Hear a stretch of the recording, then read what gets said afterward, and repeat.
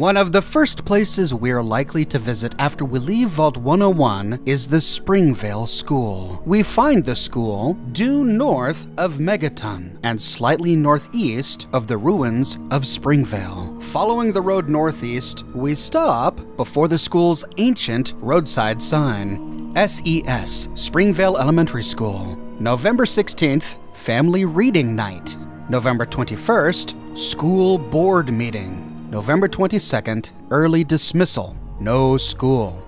So the day before the bombs dropped on October 23rd, the children of Springvale Elementary were dismissed from school early. Well, it's heartening to know that at least these children met the apocalypse at home with their parents. As we head over to the ruins, we see the word Springvale Elementary still above the door, though it's missing a few letters, and we get attacked.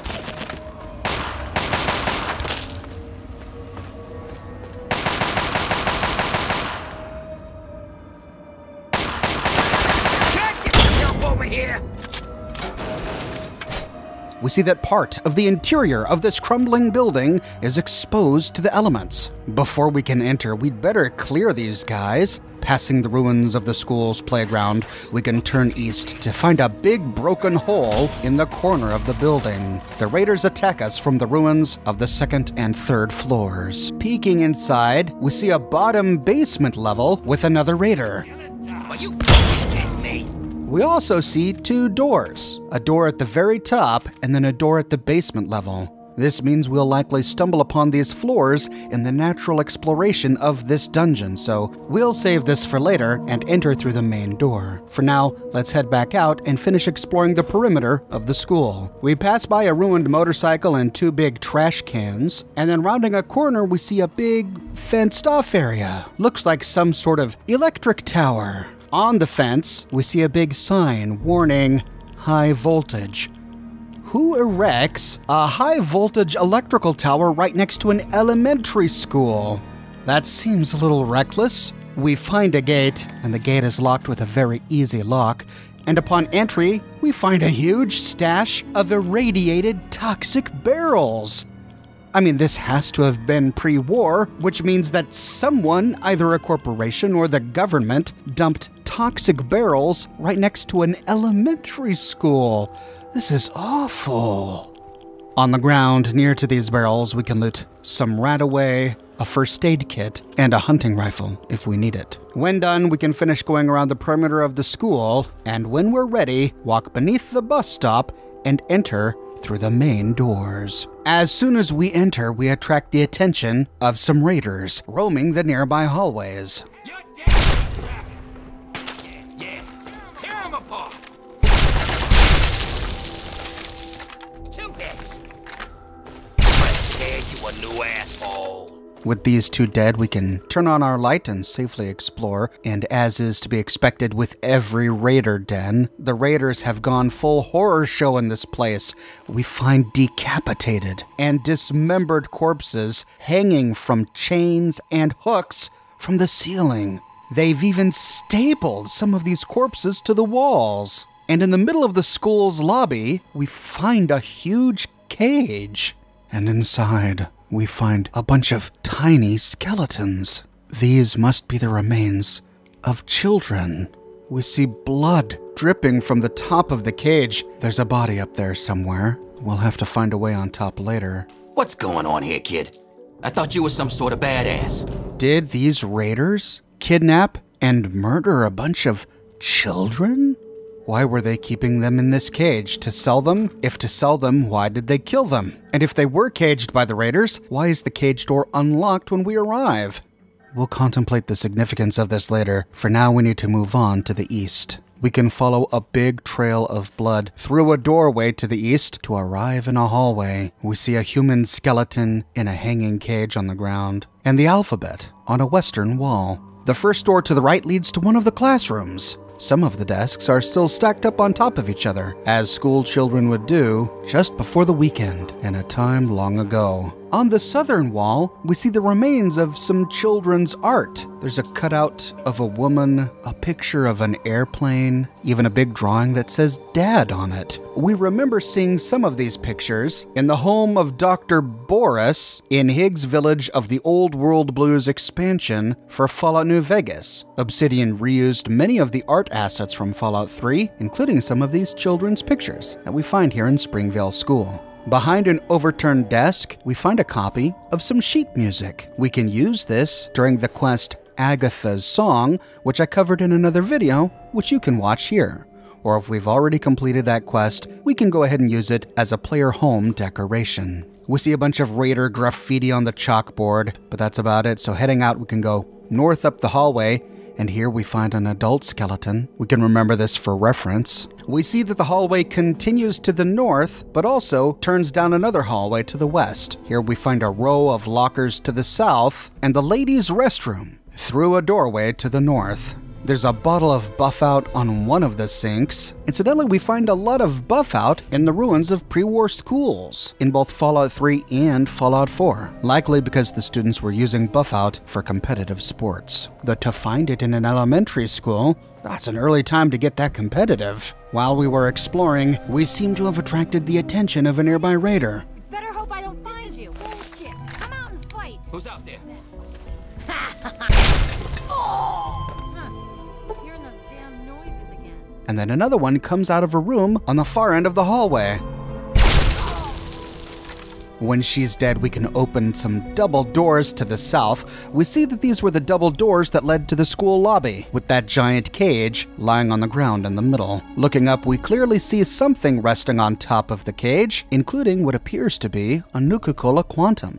We need to find a way up there. So turning back around and going north, we can enter the men's restroom. But while we were exploring, Jericho ran off and killed a bunch of raiders.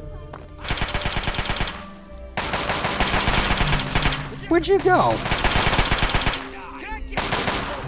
Yeah! Tear them apart!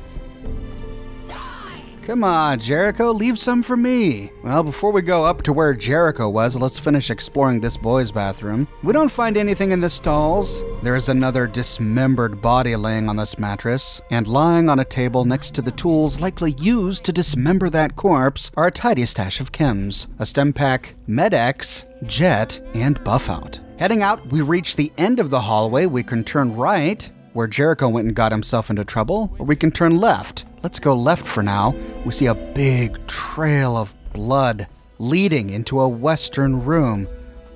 Oh, it brings us to a mole rat. Oh, thank God for that. Still, man, that's gross. There are 2 stim packs on a western countertop, and then we hear it again. Jericho!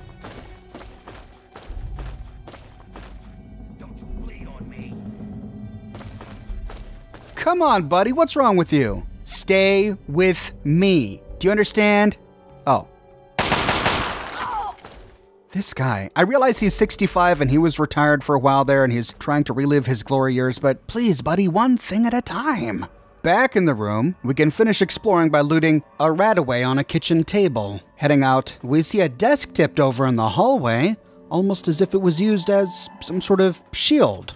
Which is strange because we don't find these raiders attacking anyone when we arrive, nor any evidence that they had to wrest this place from entrenched defenders. So why the barricade? And going through a door to the east brings us back into the school lobby on the other side of that cage. All right, so we've finished exploring this wing of the school.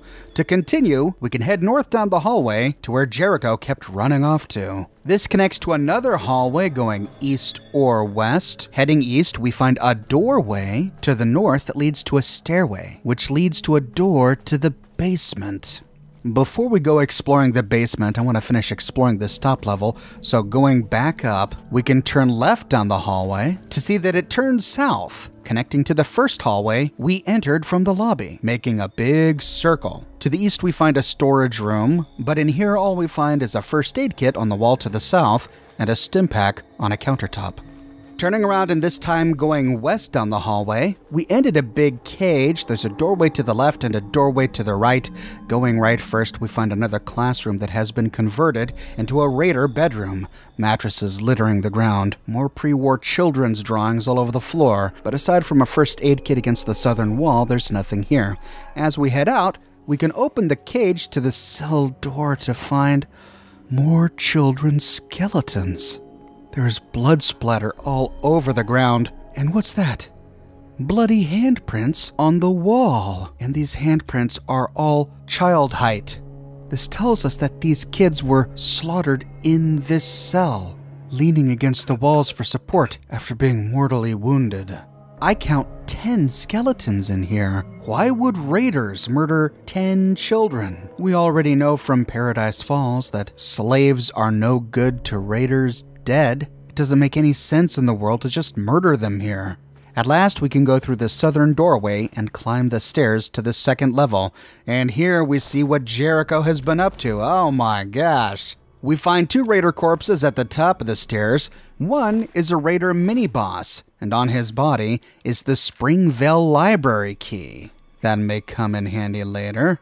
At the top, we go north and then east to enter another hallway. We find another one of Jericho's victims in a corner to the southwest, and we see 3 doors. We'll go through the southeastern one first. This brings us to a balcony overlooking the school entrance. And look at this, there's a gap in the railing just where we need to leap atop the cage.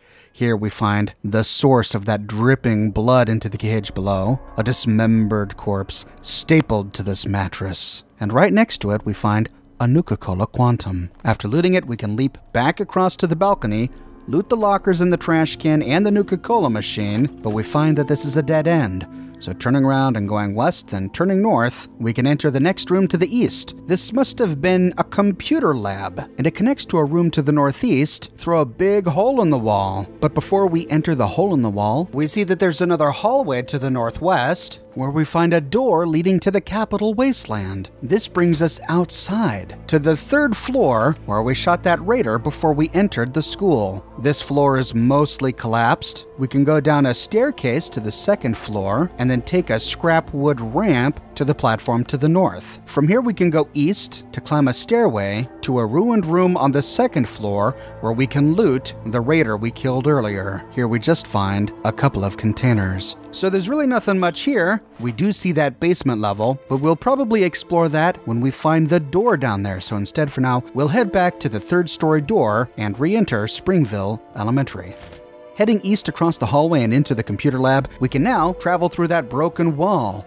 This leads to a library of sorts, and you'd think we'd find a lot of pre-war books here, but no, I didn't find a whole lot. In fact, I don't think I found any at all. There's a storage room to the north with a hanging corpse inside and big puddles of blood all over. We do find a lot of dirty water here, 4 whole bottles, as well as a buff out, 2 stim packs, and a Mentats. On the northern shelf, we find 1 jet, and then on the eastern shelf, we find a buff out.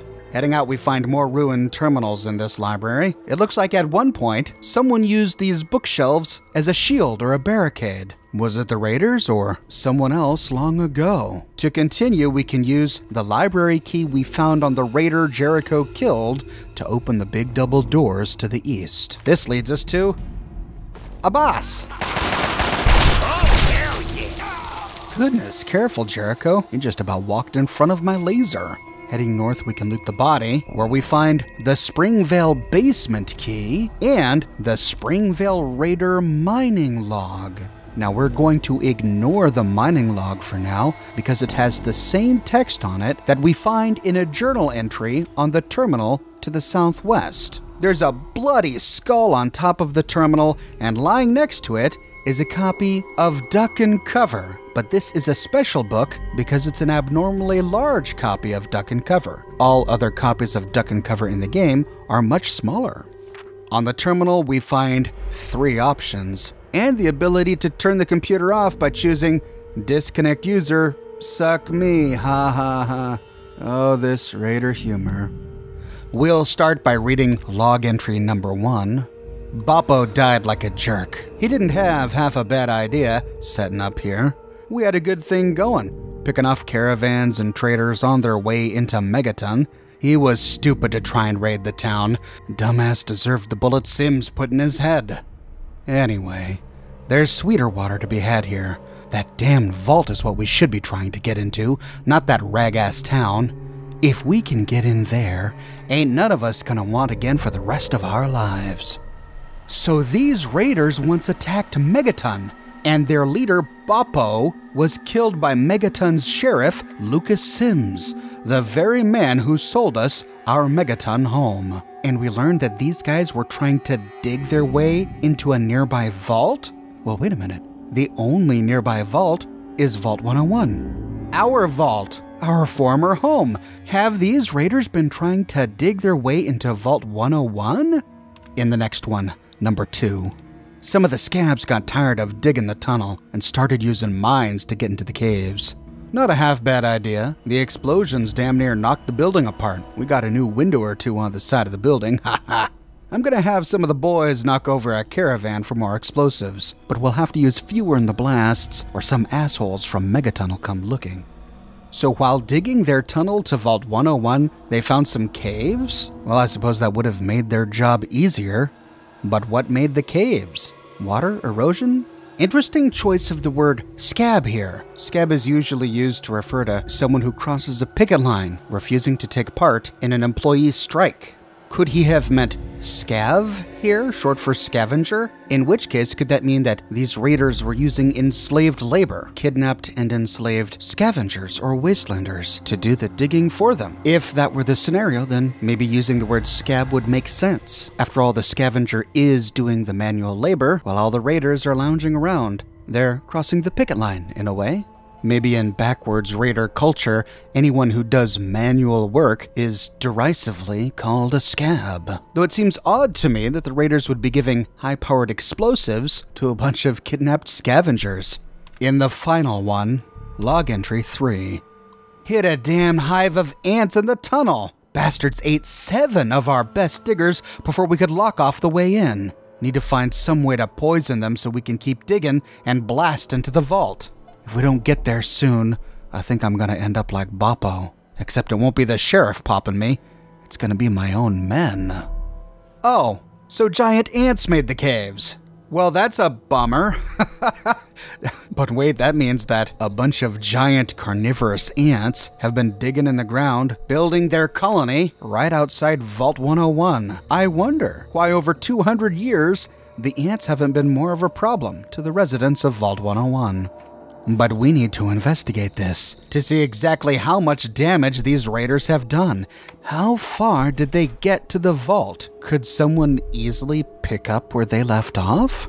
After looting 3 ammunition containers under a table to the east, we can head north down the hallway near to the ashes of the raider boss we killed, where we get charged by a raider dog. Fucking kidding me. Heading through the door and down the stairs, we find a door to the right, which just leads to a narrow hallway filled in with rubble, which the raiders have been using for a bedroom.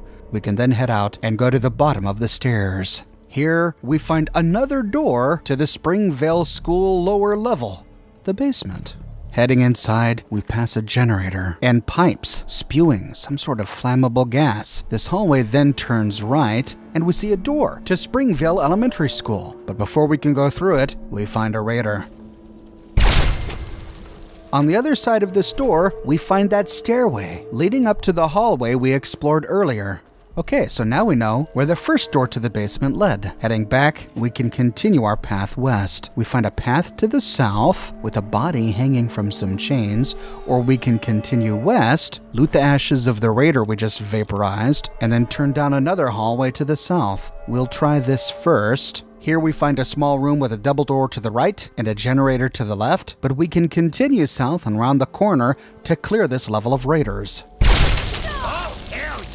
When done, we can head back, turn west to loot some dirty water and Rad-X on a shelf to the left, and then open the big double doors to the Capital Wasteland. This brings us outside, and by now it's dark. We find ourselves on the other side of that double door we found in the basement of this ruined exterior. From here, we can turn east to loot the body of that raider we killed earlier, and then pass south through a broken doorway to explore these bathrooms. This must have been part of a locker room, but we really don't find much down here, so after looting the lockers, we can head back into Springvale Elementary through the double doors to the south. Just as we enter, another raider approaches from the south. After killing him, we can continue down the hallway to the east, where we come out on the other end of that first hallway we found. There's that same hanging body from chains. We find a door in this hallway to the east. We see a hole in the floor there. We'll check that out in a minute. Instead, we can go south down the hallway and then turn east to find a supply room. Springvale Elementary is a great source for dirty water. Next to some Radix, we find even more bottles of dirty water on this shelf. Turning around to the coffee counter, we find more Buffout right next to another first aid kit. After looting the supply closet, we can head out and loot more dirty water on a shelf to the east. When done, we can head through the doorway into the eastern room. We see that this floor has collapsed into a tunnel below, and then we remember. These raiders have been digging towards Vault 101. This must be the tunnel that they dug. After looting some jet on a countertop to the south, we can head into the hole. And almost immediately, we find the ants. I'm gonna fuck your shit up, kid. 2 hits, kid. 2 hits. Got it. Well, these guys didn't look so bad. Teeny tiny baby ants. As we continue along, the tunnel splits to the southwest or the northeast. Pulling out our local map, we see that the path to the southeast is a dead end, so let's explore that first. And sure enough, we come right up against a rock wall. We remember reading on the raider terminal that the raiders filled in one of these tunnels to keep the ants back until they could find a poison to get rid of them. Could this be some of the rubble they used to block the path? Turning around and continuing down the tunnel to the southeast, we find more ants. Fuck your shit up, kid. Damn, aren't you dead yet? Oh, that boy was bigger. I wonder if we'll find even bigger ones deeper. At the very end of this path, we enter a large cave. This must be one of the caves that the raiders blasted into to save time while digging towards Vault 101. But we know that this is actually part of a giant ant colony. So where are the ants? Local map shows us that the path continues to the north, but we do see a little gap in the rock to the southeast. Creeping forward, however, we're too large. We can't fit through this gap. Why is this gap here? Well, instead we can go down the tunnel to the north. Here we find the bodies of 2 wastelanders. We loot some jet, but before doing anything else, more ants leap at us from over a rocky ledge to the north.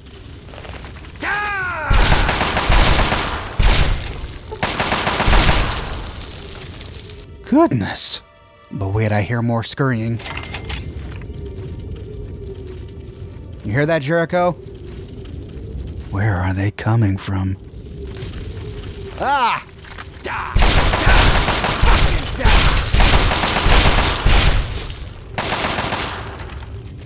So that's what that was for. Too big for humans, just the right size for ants.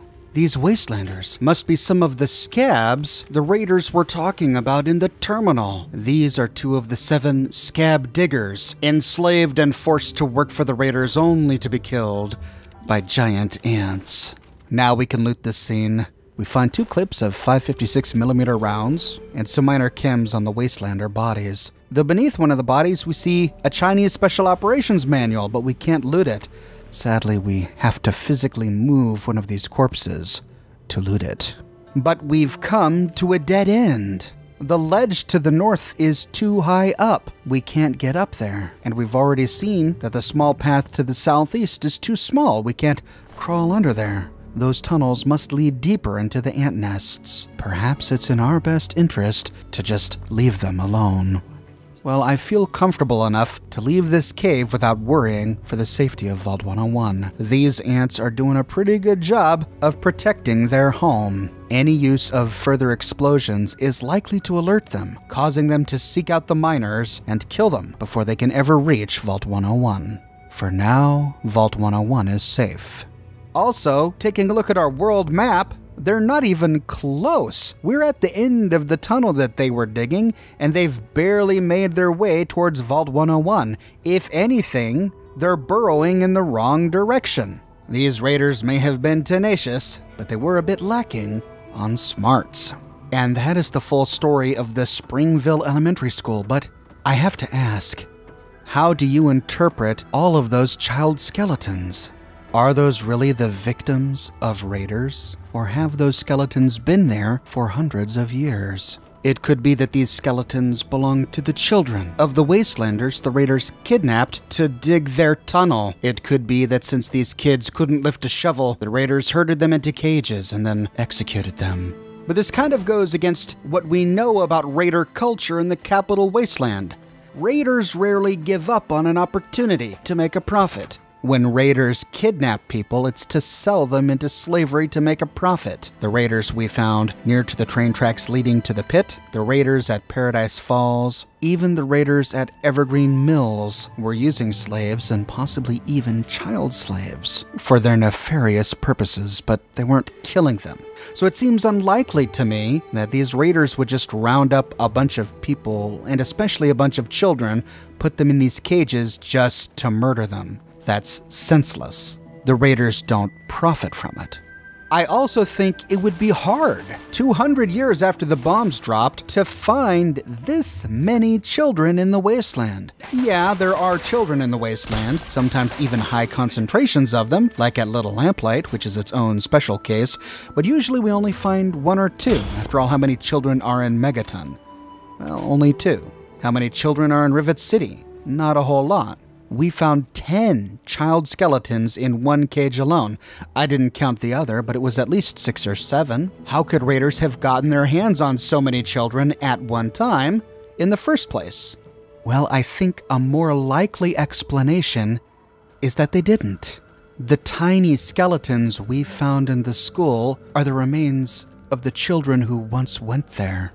We know that school was out the day the bombs dropped. The bombs dropped on a Saturday morning, but this school is really close to the town of Springvale. What if, on the morning of Saturday, October 23rd, the sirens blare, the townsfolk get stirred up into a panic, and they all head to the only safe place they could find? The nearby school, which at least has a concrete basement with a gymnasium, maybe even a pool. They race to this school for safety, and then after the bombs drop, gather together to protect each other in the earliest moments of the new post-apocalyptic world. But as we've learned from Fallout lore, especially when we listen to the holotapes from the Turnquist family, who told us the kinds of things that were going on in the big city in the days, weeks, and months after the bombs dropped, the nuclear apocalypse shattered American society. Neighbors turned on neighbors, town turned on town, and from this new inhospitable climate emerged the wasteland's first raider gangs, doing untold horrors to each other in the name of survival.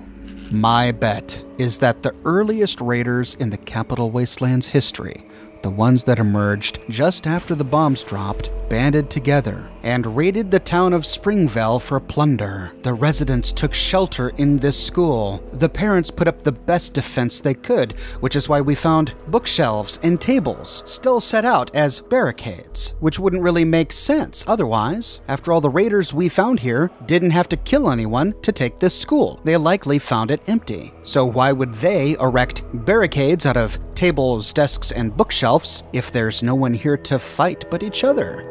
The Wasteland's first raiders attacked the school, but the parents were no match, and the raiders slaughtered them. They then found themselves with all these kids. Kids that get hungry, kids that cry and whine, kids that get annoying, kids that won't shut up.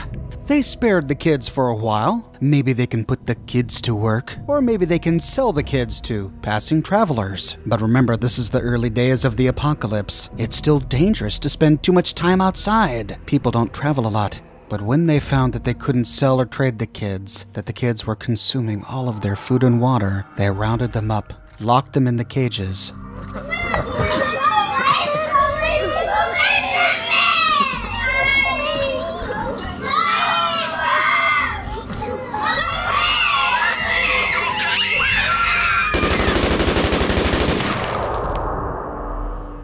These poor kids, covered in blood and dying from their wounds, left tiny handprints on the walls of their cells before they died. 200 years later, a new generation of raiders move in, unlock the cell doors out of curiosity. But because they're raiders, they don't move the corpses and instead fill the place with new ones. That is the best scenario I can paint based on the evidence we find in Springvale Elementary. But what's your story? How do you interpret the evidence we find in this school? Could its story really be so dark and horrible? Let me know your thoughts in the comments section below. I publish a new Fallout video 6 days a week on a wide range of topics spanning all of the games. So if you want to make sure you don't miss my next episode, be sure to subscribe and to click that bell notification button. I've got a brand new shirt in the shop, folks. Lawbringer. That's right, when we vaporize raiders with our laser gun, they turn into big piles of ash, and if we have the Lawbringer perk, we still find a finger resting on top. This shirt celebrates that fact, as does its companion. Tap that ash. Or if you don't like either of the text on these shirts, you can find a shirt with just the image. You can also find a bunch of other shirts and an assortment of other items, so if you're interested, you can find a link to my shop in the description below, or you can click here. Follow me on Twitter and Facebook to keep up to date with all Oxhorn news. And if you like what I do and you want to support me in a more personal way, consider becoming one of my patrons on Patreon. But more than anything, I'm just so glad you're here watching this video with me today. Thank you so much for watching, and I'll see you tomorrow morning, bright and early, with a brand new video.